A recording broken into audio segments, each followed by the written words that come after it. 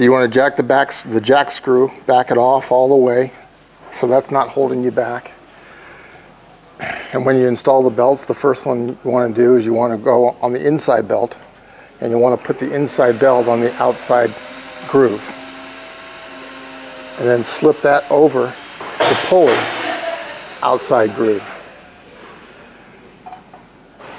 And then you'll slip it over on the pulley side to the inside groove and slip that pulley or that belt to the inside groove on the drive beam side. And then you'll half twist the belt, get it up, and push it right over the idler. And then do the exact same thing for your second belt. And I find it's easier to twist the drive tube to get the belt slide over the pulley. You'll do a half twist and get it over the idler. So the belts are installed on this side. And then you do the same thing on the opposite side. Now you have all 4 belts installed.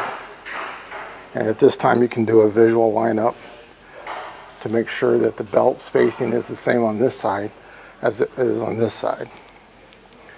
And the belts should be somewhat centered on the idler pulley. Once they look good, then you can tighten your jack screw. As you tighten the jack screw, you'll see the belt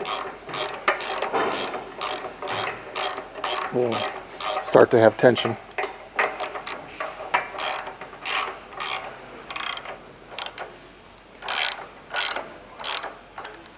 The most important thing with installing belts is that, number one, you don't want them too tight.